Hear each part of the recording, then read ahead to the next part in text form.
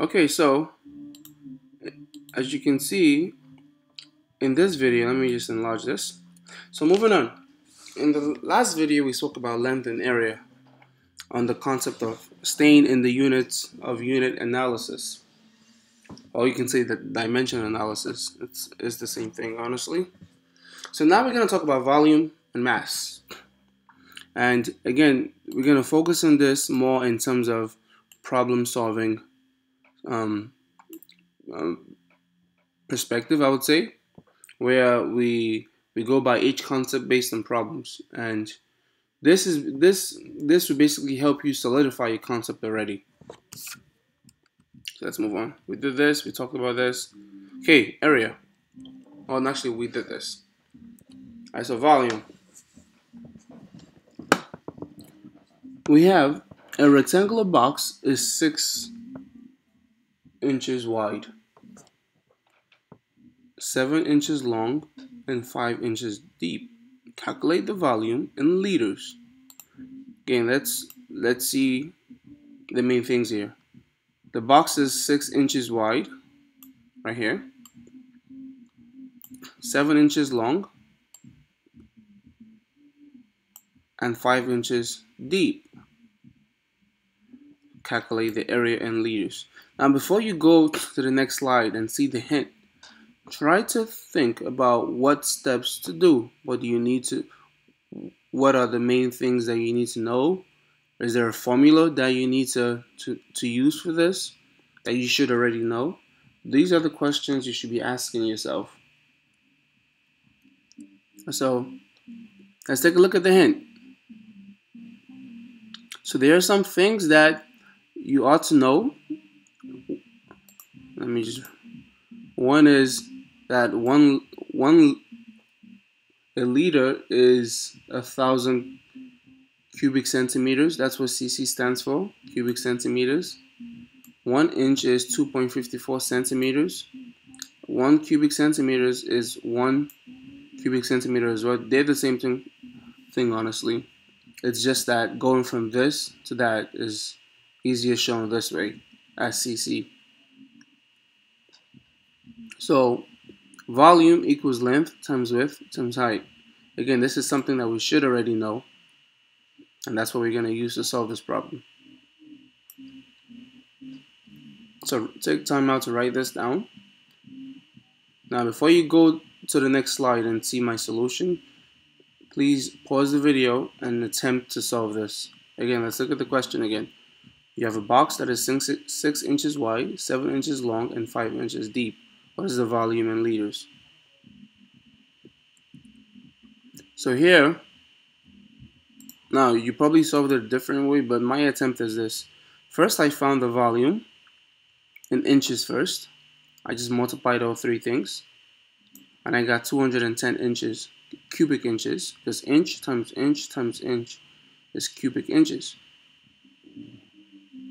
Now, the question wants the volume in liters. So I basically took my answer in cubic inches, converted inches to centimeter. Again, 1 inch is an exact measurement of 2.54 centimeters. All I did was cube them, so the cube can cross out with this cube. Now I am left with cubic centimeter. So if you cube the units, you must also cube the number, by the way. Don't forget to cube the number.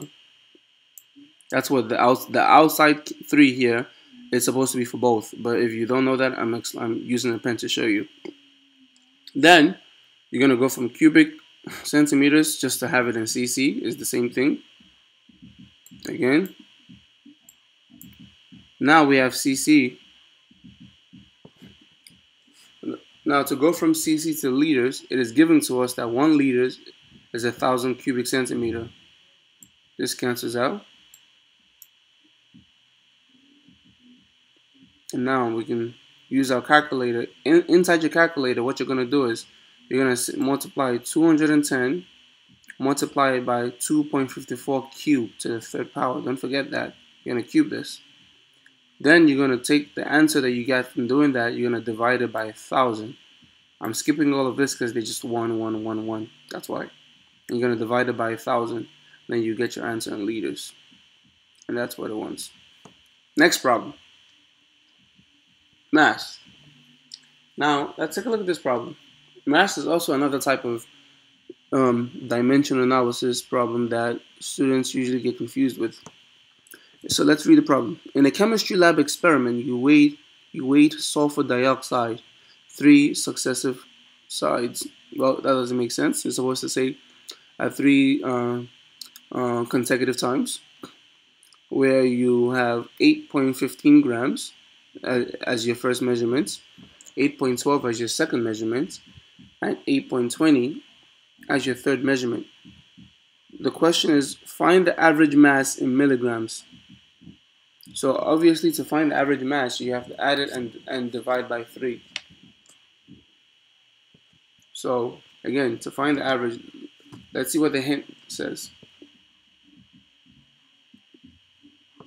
The hint says, well, one thing you should know, if you do not know, this probably would be given to you during an exam, but it's good to know that 1 gram equals 1,000 milligram, and that average mass means the mass of the first one plus the second one plus the third one, and then you divide it by 3, and that's the average mass. So let's see how I did it. So average mass is the first mass. Let's go back.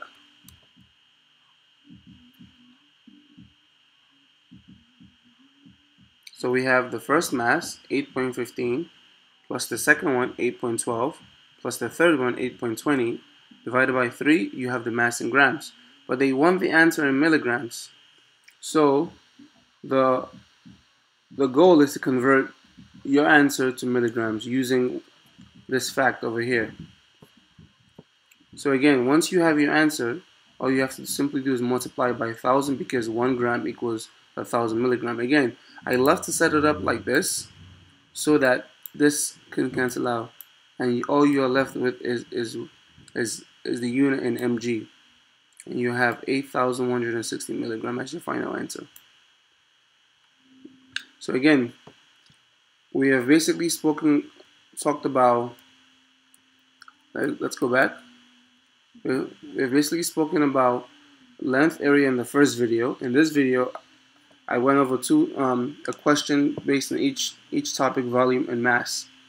In the third and final video on this unit, we'll talk about density and temperature.